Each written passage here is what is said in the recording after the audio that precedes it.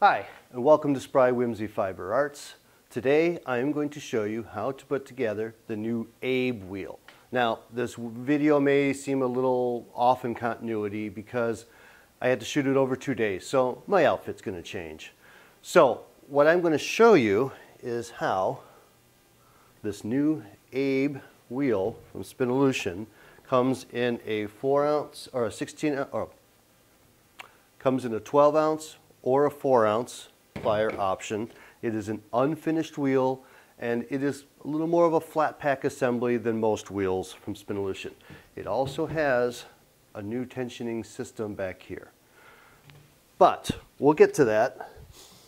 We're going to take you through the whole process of how to assemble that wheel from the opening the box all the way through it. Now, like I said, it may not be fully continuous in continuity in my outfits, but the process will be complete. Today, I have just received one of the newest wheels from Spinolution under the Spinperfect line. This one is called the Abe, and you need to assemble it yourself. So, I'm going to go through the instructions I have on this and try to show you how to put this together. We'll unbox it, see what it's all about together. I have not seen what this wheel looks like other than a slight glance video or photo at this point. So I'm anxious to see what's in here. It's a much smaller box than any of the other wheels. It's more of a flat pack, so we'll find out what it's like together.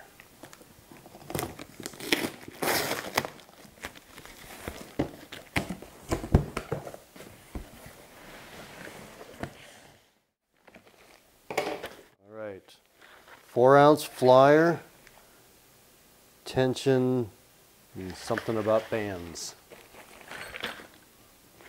Parts. Tools, which includes a penny. Find out what that is.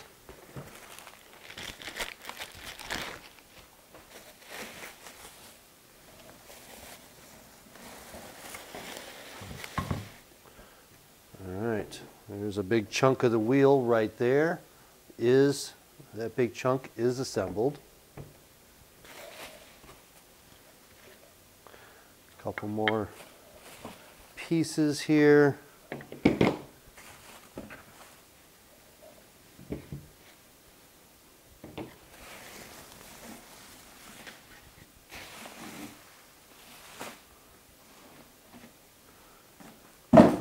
And that is an empty box.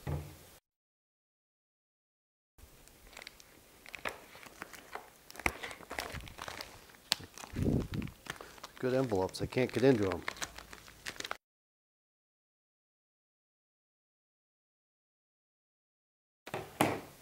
Okay, that looks like I got a bobbin, whirl,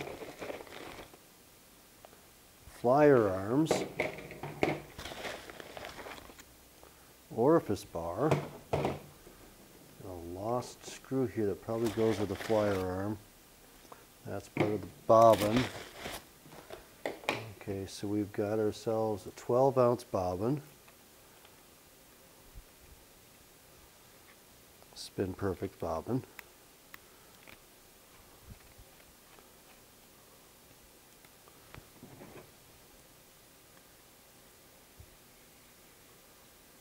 that much I know how to assemble. Let's see what else we got.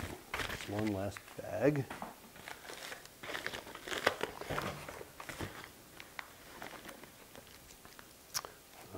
I see another 4-ounce Spinperfect bobbin, additional set of flyer arms.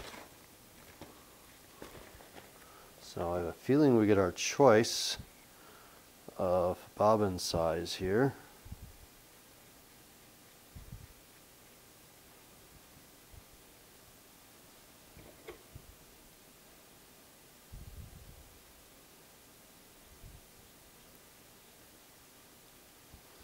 So let's put these parts on the side that they came with.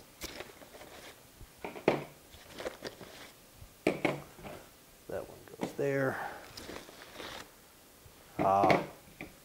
there's our difference. There's our flyer head for the 12 ounce. Here's the flyer head for the 4 ounce.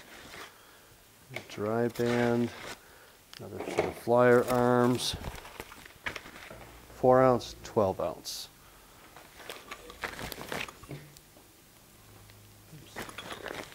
And then a bag of parts. All right, so this is a fan tensioner. We'll see how that goes as we go along here. That would be my accelerator, I believe. Tension block.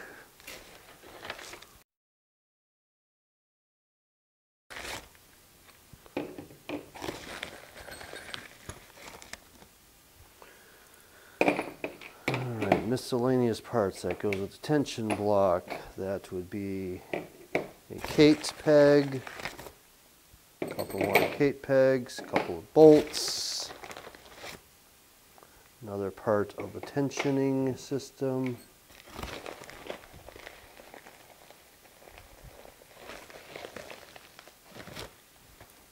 and a bunch of little parts to keep separate. There are some teeny tiny screws in here as well. So play your IKEA game. Count out what little parts you have. Set each set aside. If you can, get a little container to put them in. Keep track of everything so you don't lose anything. Oops. And make sure you double check all the way to the bottom of the bag. Make sure you get all your parts out. All right, included is that set of Allen wrenches and the penny as your tools. Again, double check the bottom of all your bags. If you look at my flyer arms here, I did notice I was missing one of the screws. They're just sitting on the magnet right now. There was still one in the bag. So this is my 12 ounce flyer pile of parts there. And I have my 4 ounce flyer over here. And then up here, accelerator, the fan tensioner. We'll find out more about that later. Lazy Kate pegs. I don't know yet. We'll find out what those are. Specific bolts that are listed in the instructions. And down here are sets of screws. Hopefully I have the right amount, and another washer. Okay, we'll go through this step by step and put this wheel together.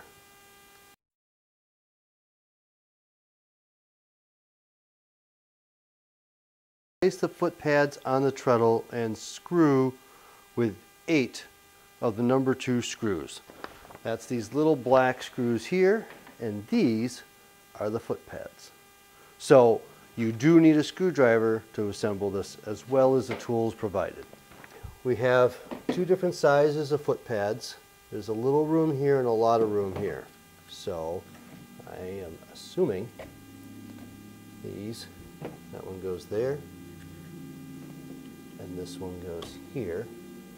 Now there are little holes pre-drilled to help us out, get us lined up. Try to get that lined up there. So I line up my little screws here. Little black ones, there's 8 of them.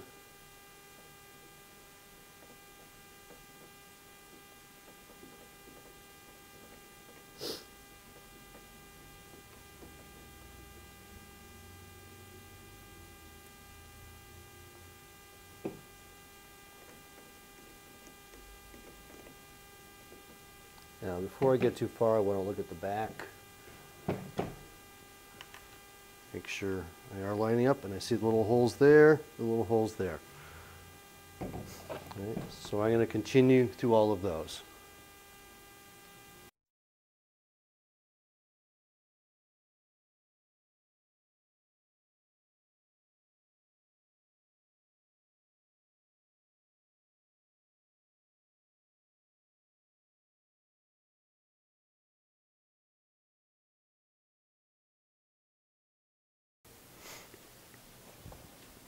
All right, the next step in the instructions are screw the footrest to the L bracket. So I see 6 screws holes there, and the 2 pegs that line up here and here for the wooden pegs. So we're screwing up through here.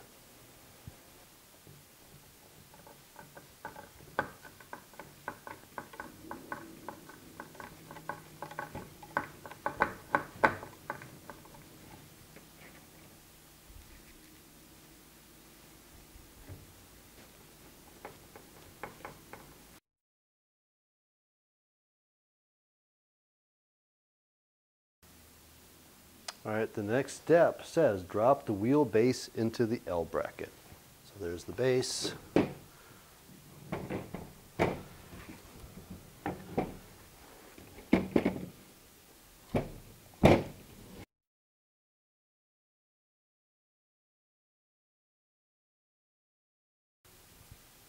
Now to put the back legs on. So I'm going to turn this around.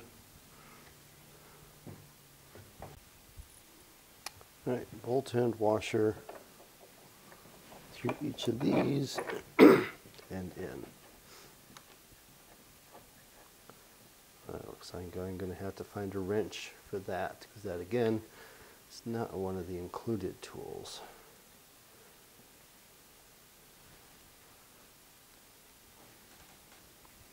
All right, looks like I need a 7/16 socket to do this.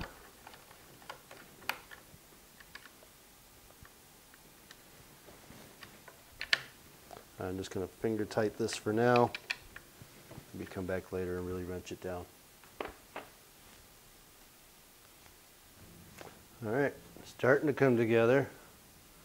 We have a wheel that will spin. Now we need a flyer.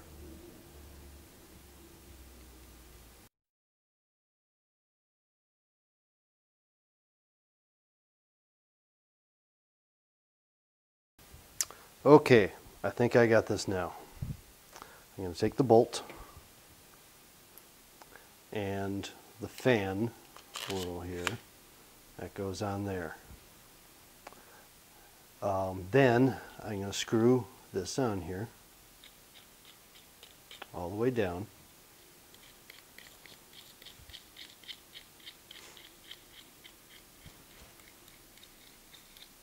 All right. And this needs to spin freely. All right, I can tighten a little bit more, still spins freely. Okay, set that down. I'm going to grab the Kate here. Kate, because it's got a couple holes to put some pegs in. Put that in the hole. That lines up like this. This fits up against the castle here. Line it up with a hole. Slide that through. Easier if I do it that way. Slide that all the way through. Turn this to the front. Now, I'll place a bolt to place a washer and a nut on the front here. The basic nut, not the locking nut. Tighten that up. That still spins freely in the back. Then I'm going to take the accelerator, and that goes up front here, and then I can tighten this little guy to hold that on. Let me see if I can figure out what size. All right, I got a 3/8 inch socket to get that tightened up. Don't want it super tight. A little movement's okay, but we do want it to be able to turn. I didn't wrench it down, I just finger tightened that.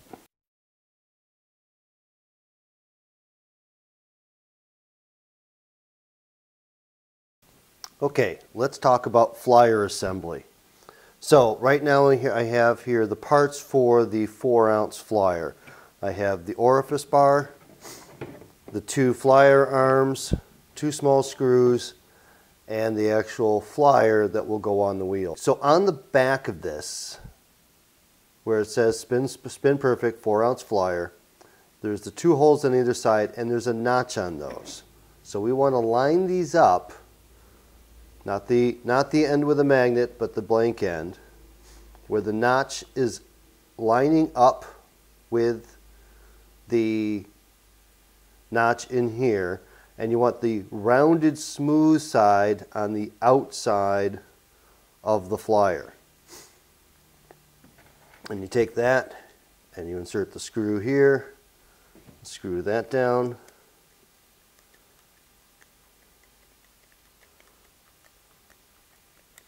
I'm not going to go all the way quite yet. And I'll do the same with the other side. I have the flat side and the flat part, so that's keyed in. I'll put the screw in the back on this one.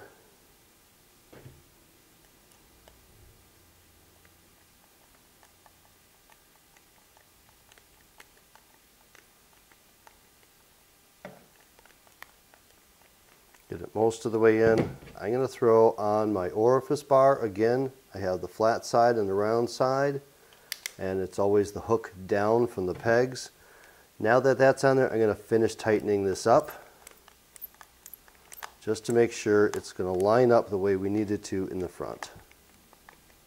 May not be necessary to put that on there, but I think it helps. And then this, you want to make sure it's pretty snug so your flyer arms don't wiggle too much. And then we'll put that on the wheel.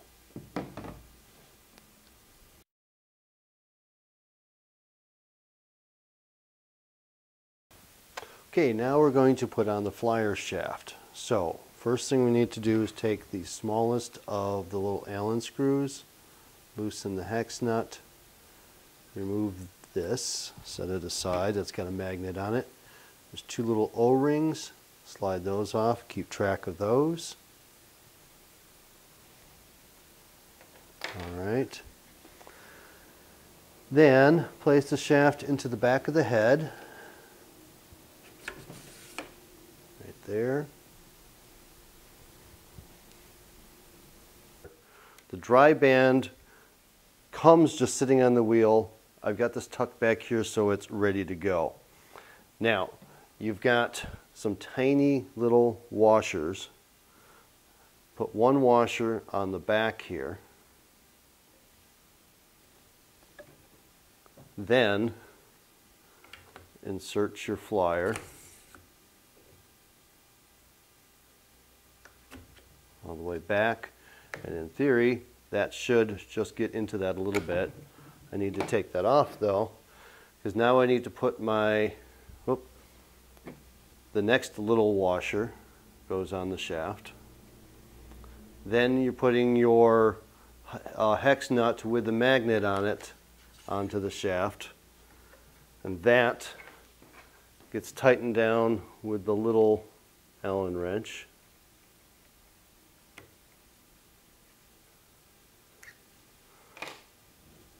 And then you should be ready to add the bobbin. Snaps on, and then the orifice bar going the correct way, always with the hook going away from the pegs.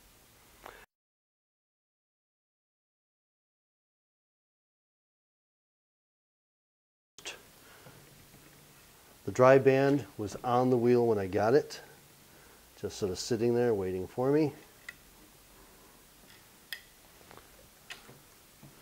All right, so that's on there. Now, what we don't have here is the tensioning set. So that goes in there. That goes on there.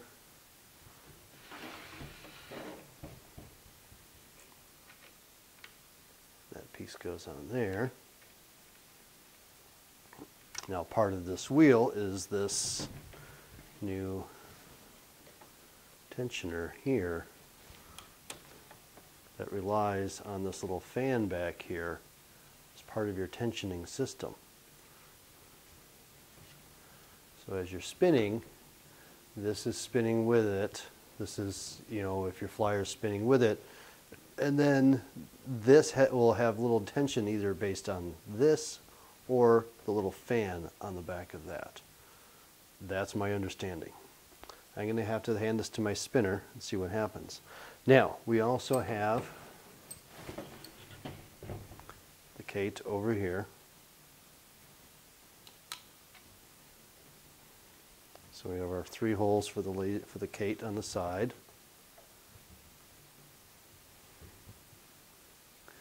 And then those get stored somewhere. Oh, so these get stored down here. There's another one on the other side.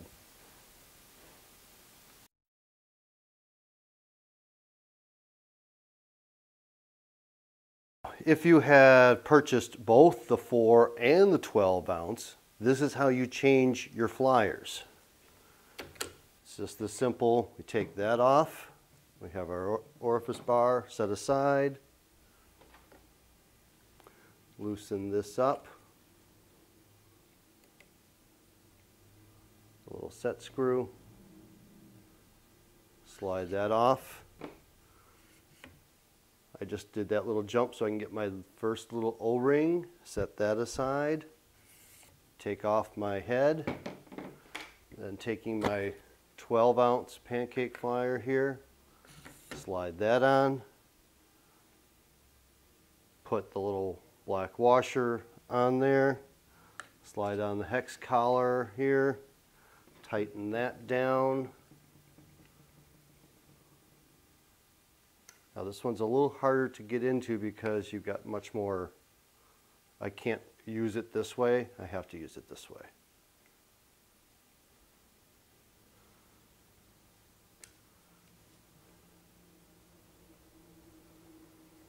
That gets tightened down and that's on there. Throw on my 12 ounce bobbin and my 12 ounce orifice bar, just like that. Then what I didn't show was put this on and then stretch the dry band underneath.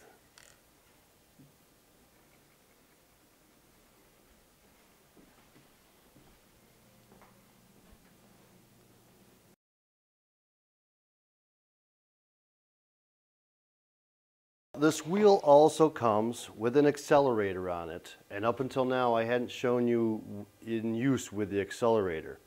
So I'm going to put my little extra accelerator band on the accelerator ahead of time. Just let that sit there. I'm going to put my 4 ounce head back on. I got my little washer there. Slide that on. The next little washer slides on. Put the hex collar back on. And I'm doing this way because it's much easier when the dry band is already on your accelerator to get started.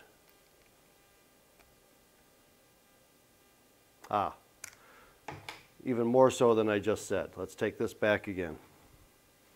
And this is why we do these things. And show it on video so you know why you do this. Backing up. Take that off. Take that off. I'm going to put that here to start, because you're never going to get that up and over that. Now I'm going to just drop that onto one of the whirls as I put this all back together. Again, little washer, slide it on, hex collar, slide it on, tighten down.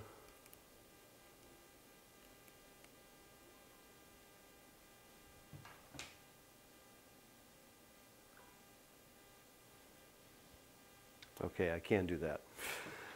I was just thinking there for a second if I'm going to be able to get that onto the accelerator, and I am able to get that on the accelerator. Okay, tighten that up. Now adjust this onto a slightly higher setting. Put my accelerator my regular band on to the accelerator. Now, I don't know what the ratios are yet. I haven't seen a chart. Put that onto the big one there.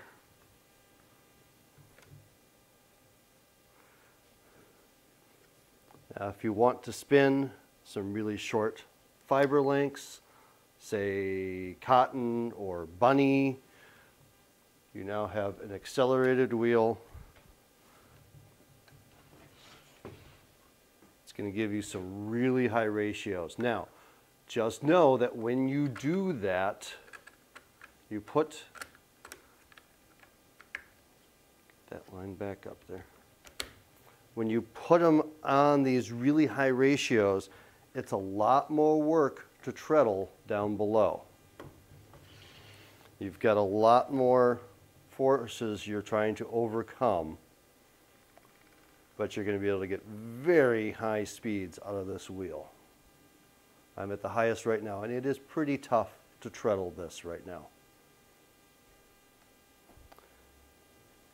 We can loosen that up, slow it down a bit.